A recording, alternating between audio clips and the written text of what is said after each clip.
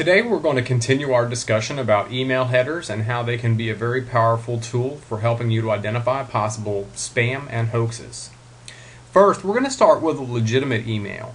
And when we view the headers on this, when we show the original, this brings up a screen, and what I want to point out on this screen is a very important line of code that appears quite a ways down the screen, and it says Google. This one right here designates Joanne, and it'll have some IP address, and then it'll say as permitted sender. This is major because you will see that line of code appears in virtually every single piece of legitimate email correspondence that you have with another person. It will literally say, it will have something to this effect. Google, say something over here about an IP address or something, and it will say as permitted sender. And designates as permitted sender. You will see that in virtually all of your legitimate email communication. Okay, let's contrast that real quick. Let's shut that email, go back, and let's take a look at one that's not so legitimate. Imagine my delight when I'm producing my lesson on email spoofing, and into my mailbox comes a perfect example of an email that was allegedly sent from an acquaintance that is coming to me on a different email. This is a new feature of Gmail that I'll point out. This says right at the top, this message does not look particularly right. If you trust it, you can do this or that. What we're going to do, though, we're going to look at the original, and I'll point out several things about this original that are what flags it as not legitimate. First, this is the line. Oh, and by the way, I want to tell you that I program computer code for a living, and a lot of what's on this screen is jumbled gobbledygook to me. So I do not expect for you to be fluent in translating whatever the computerese language is that this is talking. You don't need to know that. But what I do expect for everyone to come away with is a basic competency at skimming these email headers and looking for things that are flags in email correspondence that you might doubt the accuracy or the legitimacy of. Okay, so that parenthetical aside, now we're back to looking at this source, and we'll point out right here, google.com, it gives an IP address, and it says is neither permitted nor denied by domain of, and yeah, it's got Tanya de Trump. Okay. So the biggest thing I want you to know, though, about that is the neither permitted nor denied thing. It's basically saying, well, I can't tell if it is or isn't the permitted sender. And so that's a flag, because legitimate correspondence, I'm telling you, when you look at those sources on it or view the originals on your email correspondence, you'll see that they almost all, I didn't see any that didn't say this was not the authorized sender, but then I only looked at about 15 of them. So anyway, that is a major signal, is neither permitted nor denied. Okay, another thing was, as I was scrolling through this, I just happened to note my eyes fell on this right here, Bumblebee4632 at att.net. I have no idea what that is. I do know that my friend uses AOL. So the fact that att.net's even in there is it's just weird. I don't know what that is. I could probably Google the XRocket and find out, but we don't need to, because what we're looking for is flags and things that flag this as potentially illegitimate. And guess what? That's a flag. That's potentially illegitimate. Okay, so the email comes from Tanya Finley, allegedly from Tanya Finley, but the reply to address, it goes to a Yahoo account. So they've taken the same username and registered it at Yahoo. Major, major flags.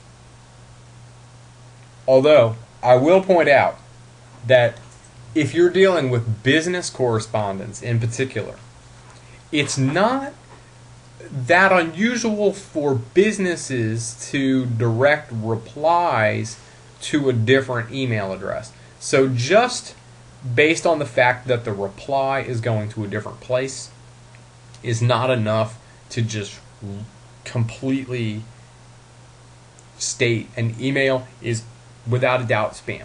Well, not exactly, because there are some legitimate uses and situations where legitimate emails would be redirected to a different reply address than the from. So it's not a fail-safe.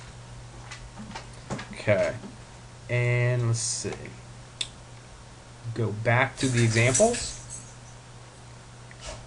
We'll take a look at this one that comes from Michael here. He's interesting. Classic. We've got the $1 million product that's going to do. I mean, this is, classic spam mail. All right, so you look at this. Where does it come from? Where does it originate from? Well, right away we come down to this line, google.com.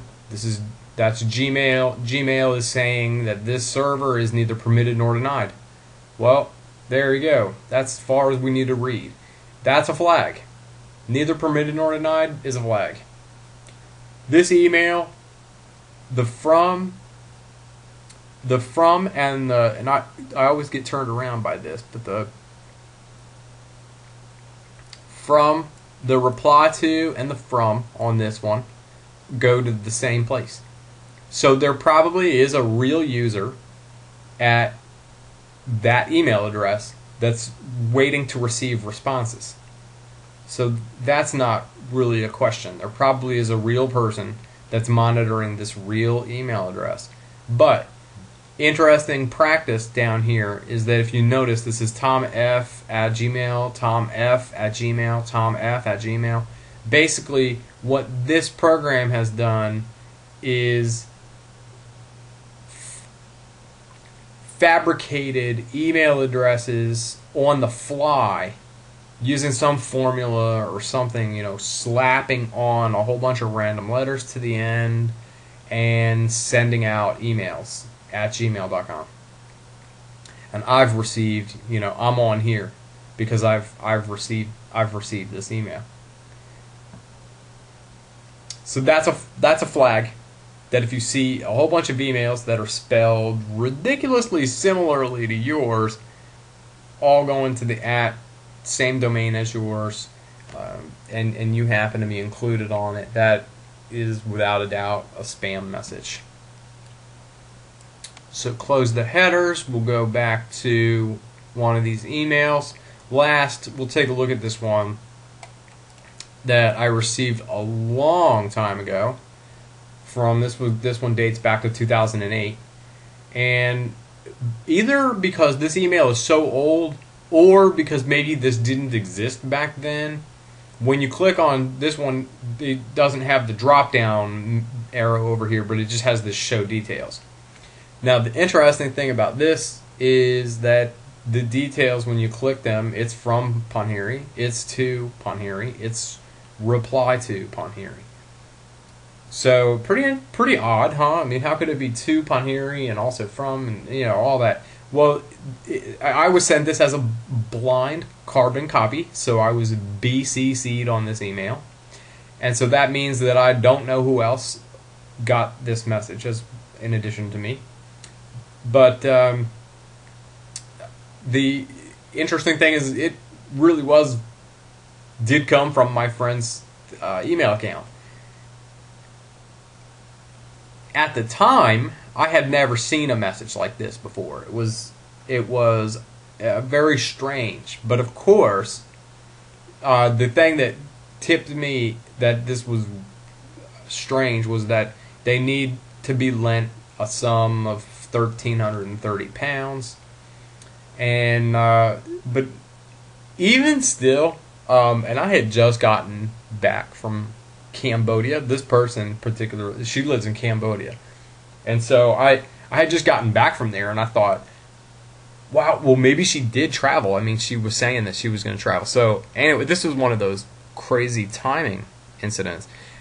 But I replied to this email to these crazy people, and what I basically did was I couldn't remember the name of her third child and asked if she could verify the name of her third child. And in fact, I can remember the name of her third child. I know all of her children. So to me, that was like, can she do that or not? And of course, when they replied, they had no interest at all in verifying the name of her children. They just were very excited. They called a live fish.